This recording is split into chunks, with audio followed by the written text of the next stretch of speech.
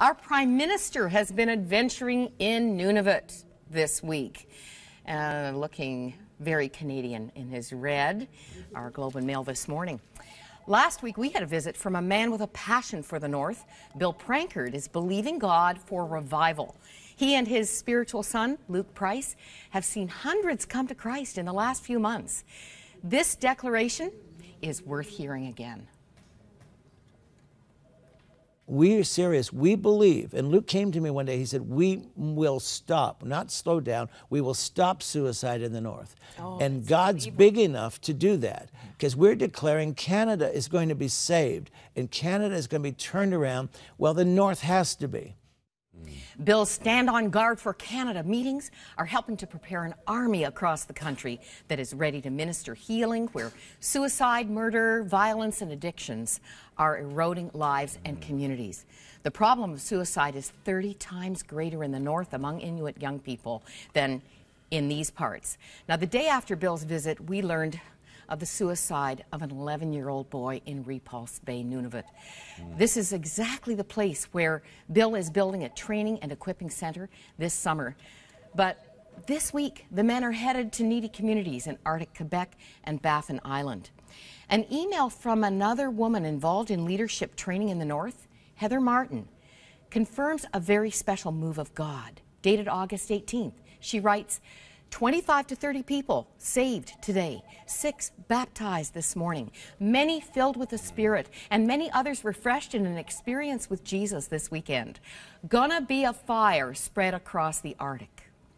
God's Spirit is advancing in the midst of this spiritual battle. Be encouraged. That is encouraging, Moira. And earlier this year, Don Simmons, our Crossroads CEO, was asked to speak at a First Nations symposium in Thunder Bay, put on by the Anishinaabe-Aski Nation, a territory covering 49 First Nations communities within Northern Ontario, with a population of about 45,000 people. The event was called Embrace Life, and its primary purpose was to address the epidemic of suicide among their people. After speaking, Don was able to hand out hundreds of copies of our Not Suicide Teen Edition books. And that event was also where our camera crew connected with a young lady named Wanda Sugarhead, whose story is featured, among others, in our documentary Inside Teen Suicide. Here's a clip of Wanda. For Wanda, the pain of her parents' separation led to multiple suicide attempts and eventually a crippling drug addiction. I was into drugs and I was really heavy into my stuff.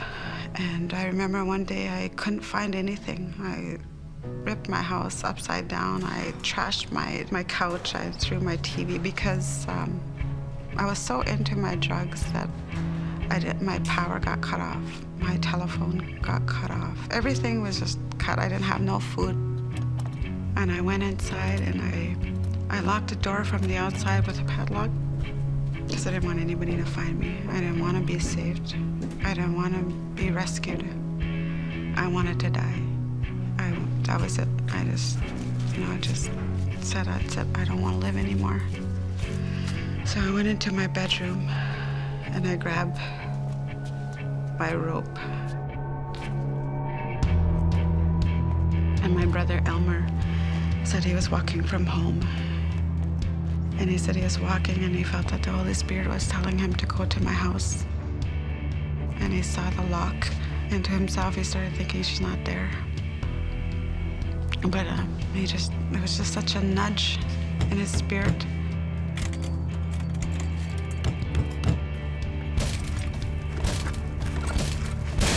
And he came and he ripped the door open. And then he started yelling for my name because he saw the mess. And he came running towards my bedroom. Took me down.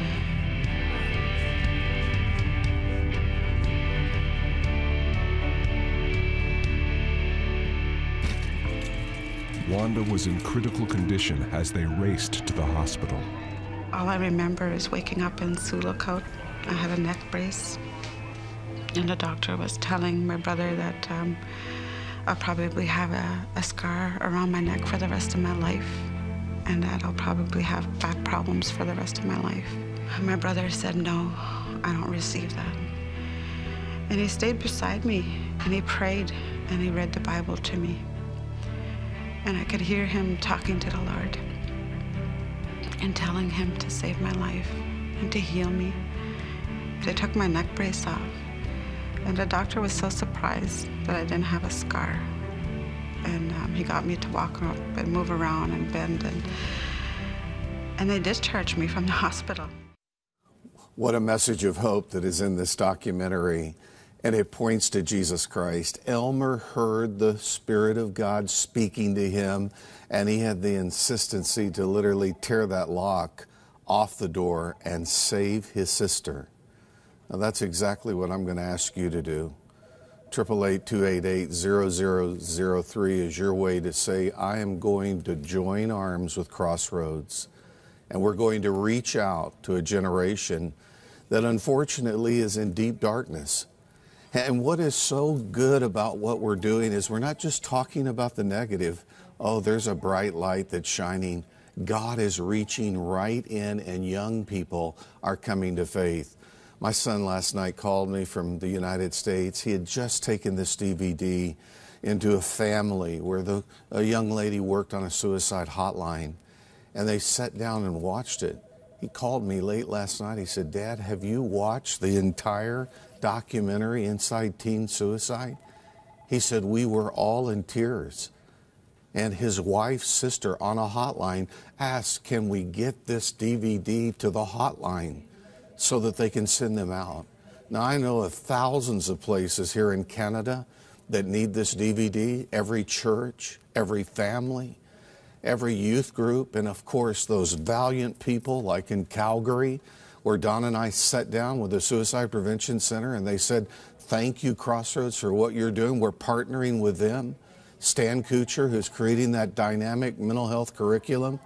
And it all boils down to one thing, just the compassion of Jesus Christ. Now, let me remind you from God's Word. In Acts 20, we have that story of Paul and Miletus. He reflects over 3 years of his work in Ephesus. Ephesus was like Las Vegas on steroids. It was one of the most decadent cities of the world. Temple of Diana was there, one of the 7 wonders of the world. It took 127 years to build that temple. And Paul went there and he shared, just like Elmer, his compassion drove him. He reflects on 3 years of establishing what we believe was one of the early megachurches of the first century. And he says in Acts 20:31 to the leaders, in retrospect, therefore, watch and remember that for 3 years I did not cease to warn everyone night and day with tears. Now, men and women, that verse is not exclusive to Paul. It is a mandate to every one of us. The young people in your community, the grandchildren that are hanging out, the kids hanging out with your grandchildren, they're depending upon you and I to do something. Together we can do it. Make that telephone call. And remember, we have a bundle set for a minimum gift of $100. We're going to take the book that addresses the entire issue. We're going to take the DVD, that 1 hour, with the curriculum on the inside. And then we're going to take the teen version, put it together as a set. And what an invaluable set this is. I hope you'll call right now. Thank God for Don going to First Nations. Thank God for this miraculous story.